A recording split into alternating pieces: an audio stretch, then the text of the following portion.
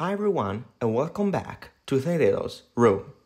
I noticed that you liked the video about the story behind Lilith, therefore I'm going to make various videos about the stories of the most famous video game characters. If you didn't play the God of War games and would like to play them, you shouldn't watch this video, it isn't spoiler free. Thus, here we are in this video, where we'll tell you the story behind Kratos in Greek mythology.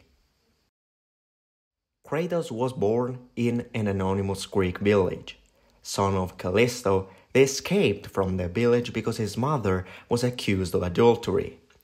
Therefore, they went to Sparta, together with his younger brother, Deimos, who however didn't have the strength and the ability of his brother.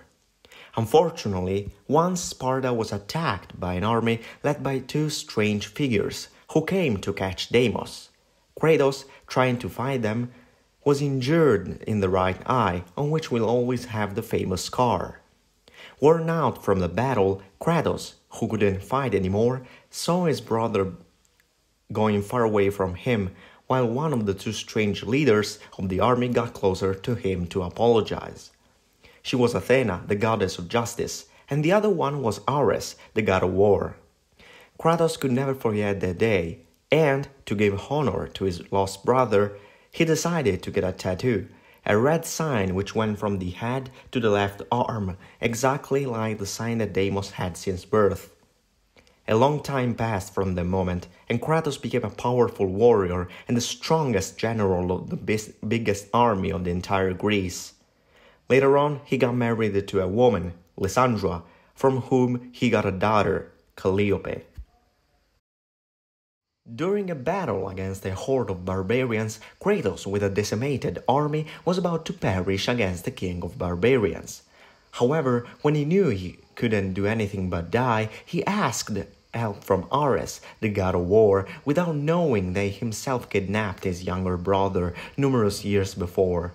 Furthermore, if Ares helped him, his soul would be his forever. Thus, Ares chose to help him, and descending from the Olympus, he gave Kratos the Blades of Chaos, two big blades attached to his arms by chains, a symbol of the Kratos' power and strength subjugated to the god. In that way, Kratos was able to defeat the king of barbarians and have his life saved. For many years, Kratos pillaged, killed, and slaughtered in the name of Ares, until a day. On that day, he, during the attack on a village, violated the temple devoted to Athena and got in there, even though the oracle told him to not do that. Therefore, Kratos breached the temple and, blind in rage, killed everyone there. Suddenly, Ares brought Kratos' wife and daughter there, and he had intentionally killed them. After that, the oracle cursed him. The ashes of the killed family will forever be attached to his skin, whitening it and making all the people know the cruelties he accomplished. Since that day, Kratos, whitened from the ashes of the wife and the daughter, was called the ghost of Sparta, and his nights were haunted by always the same nightmare, the murder of his family. 6 months after the murder of this family, a shadow reached Kratos to inform him that the Furies were looking for him and that the only way to find the vision of his dead family was to consult the oracle of Delphi, Aletheia. Therefore, Kratos left his house to go to the oracle. The ghost of Sparta succeeded in finding the temple by a bridge created by the statues of 3 huge snakes. The travel, however, wasn't easy. Kratos had to fight against a chimera and a manticore. There, he struggled against Castor and Pollux, merged into a single body, who were the guardians of the temple. After a battle, the guardians pushed down a precipice the oracle to get her farther from Kratos. However, the ghost of Sparta pushed the guardians down the precipice too, killing them. In that way, he succeeded in reaching Aletheia, who was about to die. She revealed to him that the shadow was the Fury Orcus, and that the only way to be free from the visions was to reach the lantern of Delos. Thus, the Spartan went to the port and sailed to the island. On the ship, Kratos met with Orcus, who was revealed to be the son of Ares and of the queen of Furies, Alecto. Ares was thought to have created a perfect warrior, able to kill Zeus, but Orcus disappointed him, and since then he helped the mothers to keep the judgments. However, the unfair pact with Orcus made Ares understand the cruelty of his mothers, so he decided to help Kratos. The ghost of Sparta accomplished 3 challenges for the god, killing enemies, innocents, and his family, and he wanted to use him to kill Zeus. Reached Delos, Kratos tried to reach the lantern, but he had to fight many times against the sea monster. Then, Kratos met the Furies Megara and Persephone, who faced him in a place halfway between reality and illusion. During the struggle, the sea monster sank the lantern. At the moment when Kratos was able to defeat the Furies, he was immobilized by their queen, Alecto. However, he was saved by Orcus, who helped him escape and gave him the Judgment Stone, which gave Kratos the power to double himself. The ghost of Sparta was able to reconstruct the stage of Apollo which held the lantern. In that way, he made the object emerge from the abyss again.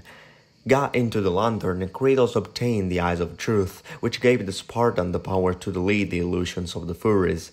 Orcus revealed to him that the eyes were owned by the Oracle, but they were ripped off her by the Furies to prevent her to reveal Zeus, the plot against him. However, Kratos was reached by the Furies, who caught him and brought him into their prison. There, Alecto stole him the Eyes of Truth and Persephone the Judgment Stone. While he was a prisoner, Megara intentionally freed him instead of hitting him.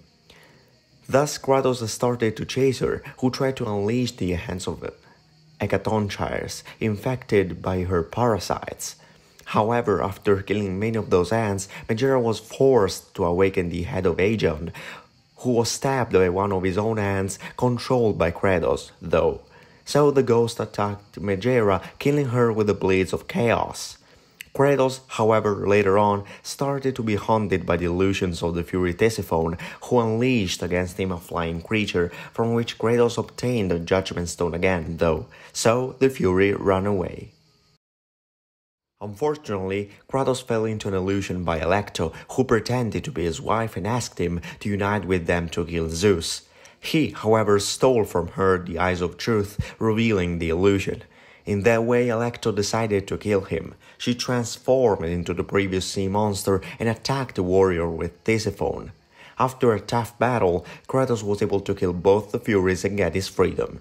Got back home, he met with Orcus, who informed him to be the witness of the pact between him and Ares. Therefore, the only way to be free from the pact was to kill him. Kratos reluctantly killed his friend, becoming free again, but eager to have his revenge on Ares. At one moment, Kratos understood that Ares brought her wife and daughter to that temple. In that way, he eliminated all the things which related him to the mortal world. He could become the war machine Ares always wanted. Therefore, the ghost of Sparta started to serve the gods to atone for his sins, to ask to delete his memory, and to revenge on Ares. As a servant of Athena, he had a crucial role in defeating the army of Persians who invaded Attica, killing their king Xerxes and their basilisk. When he came back, however, he noticed that the sun chariot, led by Helios, fell into Hades because of an unknown force. Thanks to this occasion, the god of dreams, Morpheus, wrapped the earth with a magic mist. So, Athena, before falling into a perennial sleep, told Kratos to bring back the sun to Earth. The Spartan, however, descending into Hades, was defeated by Charon, who was later defeated by Kratos during another struggle. So, got into the Tartar, Kratos found out that behind the kidnapping of the sun, there is Persephone, the wife of Hades, who rebelled against the gods who forced her to get married without their consent. Eager to have revenge, she allied with the Titan Atlas, who would have destructed the pillar which held up the Olympus and the entire earth if she had freedom. However, Kratos didn't allow it, so he was before a tough choice. He could have remained in the Elysian fields with her daughter if he had given Hades' wife the strength she needed for the operation, or keep fighting for the little time the earth had. At first, Kratos gave up to the force to stay with Calliope again. However, in a second moment, he understood to have been fooled by the goddess. Destroying the earth, the Elysian fields would be destroyed too, making Calliope's soul vanish. Instead, if he had helped Olympus, Calliope's soul would have continued to exist as a soul in peace. He could never see her again, though. So, he understood that his fate was to fight with the gods, renouncing his family forever. Therefore, after abandoning his daughter, he defeated Persephone, succeeding in bringing back the sun to the sky, and he was saved before hitting the ground by Athena and Helios. 10 years have passed since Kratos gave himself to the gods. Poseidon designated him to kill Hydra, and Athena gave him his last task, killing Ares, the god of war, the one who made him kill his family. The goddess instructed Kratos to do that because Zeus prevented a god war, but she knew the rage and revenge will that the ghost of Sparta had on Ares. Therefore, Kratos sailed to Athens, arrived at the city at Sparta, breached into the forces of Ares and reached the temple where the oracle of Athena was located.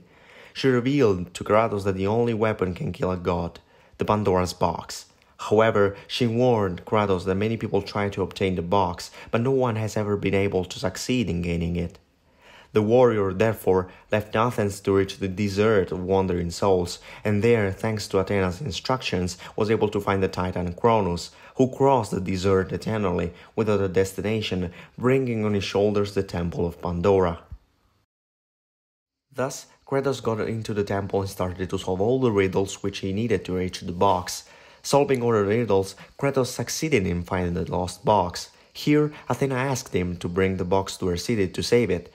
However, Ares, who had just known the will of Kratos, launched a pillar from Athens on him and killed him, asking later her Arpias to retrieve the box. The Spartan fell into Hades, however, thanks to the help of a grave digger, was able to come back to life and reach the god of war. He succeeded in stealing the box from Ares and opening it, unleashing the power of the gods, sealed the millennia before. In that way, the final struggle between the ghost of Sparta and the god of war began. Ares, using his psychological powers, teleported Kratos in the temple where the Spartan killed his family and deprived him of the blades of chaos. However, Kratos was able to free himself from the illusion and started to fight again with the last gift of the gods, a sword that served as a bridge from the temple of Athens to the desert of wandering souls. Thanks to this sword, Kratos was able to defeat the god of war and kill him. The ghost of Sparta achieved his revenge, and the gods forgave him, but they refused to delete his memory. So Kratos, desperate and abandoned by the gods, went to the top of the highest mountain in Greece and jumped into the void, thinking that only death could save him from these appalling visions. However, Athena saved him and gave him a place among the gods. Kratos became the new god of war. So, Kratos was at that moment god of war. However, his visions continued to haunt him. At the time, he started to see his mother and his brother dead as well, but he understood that those visions weren't just illusions, but they were real, and he could change them. As he spoke to Athena before arriving at Atlantis, the cradle of knowledge, built in honor of Poseidon. At the temple of Poseidon there was an oracle who could solve every existing dilemma or riddle. However, before docking at the port, a tremendous and horrible monster attacked him and his ship, sinking it with all the fleet who followed him. It was Scylla, the destroyer of ships, who attacked numerous times the Spartan. After saving himself from the monster, Kratos started a tough journey to arrive at the temple of Poseidon, where he hoped to find answers. At the bottom of the temple, he found his mother, Callisto, who was lifeless but still alive. She told Kratos something about the Spartan's father, but the will of the lady was to save Kratos' brother, Deimos, who was still alive too, hidden somewhere. Kratos couldn't believe his mother's words. So he asked her who was his father, the creator of such pain.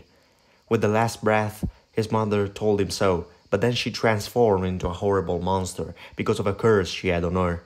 After fighting with her, Kratos was forced to kill her, stabbing her and making her feel at peace again. During his breakout from the city because of her demon, the Scylla, he found himself before the Titan Thera, from whom the Spartan gained the ability to ignite his Athena's blades, the only way to get out of the magma chamber. Another time Scylla came to Kratos, but he, with his new power, succeeded in killing the monster by stabbing him with the system that allowed Atlantis to float. However, its victory brought about the falling of Atlantis. Destroyed by periodic volcanic eruptions, it started to decay into the ocean. The next objective of Kratos was to come back to his birth city, Sparta, and precisely to the temple of Ares, because he was sure to find there traces of where the brother could be. During his travel, he found himself on a mountain range where the younger Spartans were sent to become men. Here, he met with Arinde while arriving at the doors of Sparta. Here, he had a flashback which reminded him of the words of an oracle who said that a marked warrior would have been the cause of the falling of the gods, despite their eternal enemies, the Titans, who would have remained against them. Furthermore, Athena and Ares went to Sparta to kidnap Deimos because he had the skin marked. Therefore, Kratos arrived at the temple of Ares, where after a struggle with the past himself, he was able to get the artifact that allowed him to get into the kingdom of Thanatos. He also understood that the doors of the kingdom were in Atlantis, which by this time was at the bottom of the ocean. So, the ghost of Sparta went back on his steps, arriving inside of a cavern where Midas hid, the king with the power of turning all what he touched into gold. After a chase, Kratos was able to catch the king and launch him into a lava waterfall, turning it into gold and allowing the Spartan to climb it. After reuniting with a group of Spartan warriors, he sailed to Atlantis. The city was destroyed, and Kratos had to activate the enormous statues of Poseidon again to arrive at the door of the world of the dead. After getting into this world, the Spartan finally found his brother, freeing him from the chains which held him prisoner. However, Deimos, in a moment of anger, told Kratos that he could never forgive him for having allowed his kidnapping. So, the two brothers started fighting, and in the end Deimos won because Kratos didn't want to face him. However, when Deimos was at the point to kill his brother, Thanatos took action, wanting to kill Kratos' brother to avenge his daughter. Kratos, almost dying, was able to reach his brother and save him though. In that way, he earned his brother's trust, who decided to unite with him in the final battle. Kratos therefore gave Deimos the weapons of Sparta and prepared to face Thanatos with him. However, facing him, Deimos died, while trying to save the god from a tough hit by Thanatos, who in the meanwhile transformed into a tremendous demon. In front of the sight of the lifeless brother, the Spartan unleashed all the power of Thera, igniting himself so much that he damaged the armored body of the god of death, turning him into human dimensions, and, after a struggle, he killed him. Recovering the corpse of the brother, Kratos brought it to the top of a hill where a strange person had already prepared a tomb for Deimos. He said that by that time Kratos became Death, the destroyer of worlds. At that moment Athena appeared too, and apparently sorry for the death of the two last members of Kratos' family, she offered to delete Kratos' memory, who unexpectedly refused and started to walk towards Olympus. When Kratos couldn't hear her anymore, she pronounced, "Forgive me, brother." Thus, the gravedigger appeared next to Athena, holding in his hands the mother of Kratos. While burying the woman, he said now there is only one left, revealing his identity. He was Zeus, king of Olympus, and father of Kratos. In the meanwhile, Kratos, wearing the armor of God of War, sitting down on his throne, was preparing to help his army besiege the city of Rodi. After losing all his family, Kratos used all of his powers to make the Spartans win every battle, because he considered them to be his only family. So after some time, Kratos is besieging Rodi. The pristine god of war, despite the tries of Athena of helping him, is fooled by Zeus, who after the death of Ceryx decided that the ghost of Sparta must be stopped, whatever it takes. Thus, the king of gods, with the excuse of helping him kill the Colossus of Rodi, awakened by magic, made him pour all of his powers into the sword of Olympus, which he was going to use later to kill Kratos. However, neither this time Kratos died, is saved by Gaia, mother of the Titans, prisoned by Zeus during the great war between Titans and gods. She offered him her help. To change his fate, Kratos had to go to the island where the Fates are located, guardians of the loom of destiny, thanks to which he could return to the past and change the future. The ghost of Sparta, in this way, succeeded to overcome all the dangers of the island, defeating Lachesis, Atrop, and Clotho. They weren't at the top of gods, forcing them to accept their fate, as Thanatos told him time before. They are instead dummies of Zeus. After killing them, Kratos arrived at the loom of destiny, so he returned to time and took the sword of Olympus, and then started a tough battle with the father of gods. When Kratos was about to win, Athena saved Zeus, who died instead of him. While she was dying, the goddess revealed to Kratos that Zeus was his father, and that the reason for which he betrayed his son was the fear of the possibility that the son defeated the father, as Cronus did with his father Uranus, as Zeus did with his father Cronus. However, Kratos already knew that his father was Zeus. This was just another confirmation. So Athena told him that his attempt was useless because the gods would have united to kill him and the Titans. But Kratos didn't give up and declared war on Olympus. Then he went to Gaia, traveling through time at the time of Titanomachia. Thanks to his new powers obtained from the Fates, Kratos teleported some of the surviving Titans into the present. Deciding to have revenge on Zeus, Kratos climbed Olympus, together with Gaia and the other Titans, holding the Sword of Olympus. Followed by the Titans, Kratos was found as the first enemy of Poseidon. After a battle against his horses and Poseidon as water, Kratos was able to make him weaker and kill him with his bare hands, unleashing with his death one of the many plagues that were going to devastate the world. This didn't worry Kratos, who continued his climbing towards Zeus, who, worn out of the behavior of the sun, cast him and Gaia off Olympus. To save herself from death, Gaia didn't help Kratos, who fell into Hades.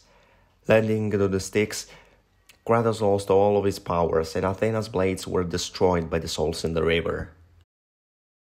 Athena, however, appeared in front of the Spartan and revealed to him that there was still a possibility of destroying Olympus. He had to find the flame of Olympus hidden in the safest rooms of the gods. However, Kratos asked her why she was by that time helping him when before she died to save her father. She confessed to him that by dying she acquired the knowledge that made her understand it was necessary to kill Zeus for the sake of humanity. Then Kratos met with his brother Hephaestus, who revealed to him that he couldn't pass through the flame because he was capable of killing even a god. To come back into the overworld, as last information Hephaestus told Kratos, he had to activate the portals of Hyperion. However, to do that, he needed the soul of a god. The god of war took the soul by Hades, who wanted to avenge his wife and his brother Poseidon, so Kratos killed him. Come back to the slopes of Olympus, Kratos met with Gaia, who punished by making her precipitate.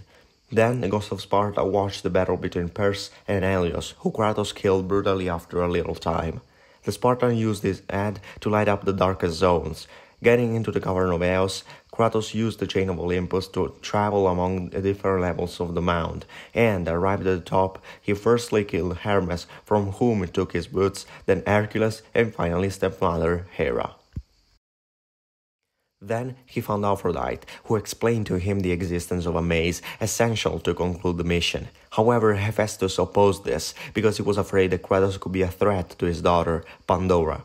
Thus, he sent him into the Tartar, where he had to find the Omphalos stone. In that way, he could forge a special weapon, hoping, however, that he didn't ever come back.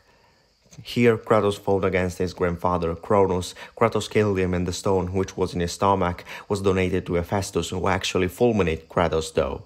But he failed, and the Spartan killed him too. After that, he entered the maze where Pandora, who is revealed to be the essential object to extinguish the flame and recover the vase. After killing the guardian Scorpius, Kratos solved the maze, destroying, however, the most hidden room in Olympus. Zeus noticed it and started a struggle where Pandora sacrificed herself to extinguish the flame. The action vanished when the vase was revealed to be empty, though. Full of anger, Kratos followed his father until he arrived at the place where he had been fulminated before. Here he found Gaia, who, with the hand almost grown, wanted to kill both her descendants. However, they got into the body of the Titan, passing through a wound that Poseidon's horse inflicted on her. After an excruciating battle, Kratos killed Zeus and Gaia. Believing that his mission was ended, Kratos recovered his sword from the corpse of Zeus and went away. However, the ethereal form of his father surprised him, destroying all of his weapons and blocking him into his mind. In this mental travel, Kratos was able to finally forgive himself for his sins, and, thanks to Pandora's voice which led him, he found the hope he lost when he killed his family. Come back to the overworld stronger than ever, he killed Zeus with his bare hands, taking the world into the primal chaos. Therefore Athena appeared again and explained to Kratos why he found the vase empty. Fearing that the devils blocked it inside after the Great War could be released again, Athena put inside of it the hope, a power stronger than the devils, capable of destroying them. However, when it was opened during the Battle of Athens, all the sins transferred to the gods, making them hostile to man, while Kratos gained hope. After that, she asked him to give her that power. Kratos, however, after understanding that he killed all the gods without them knowing the bad actions they were doing, didn't want to know anything else about her and pronounced these words, "My revenge is fulfilled now." With his sword, he killed himself, unleashing all the power of hope into the world. He sacrificed himself to give the world the possibility of redemption. After that, he fell into the ground, dying. However, after some time, he was able to move and flew away with a phoenix, ready to have a new life.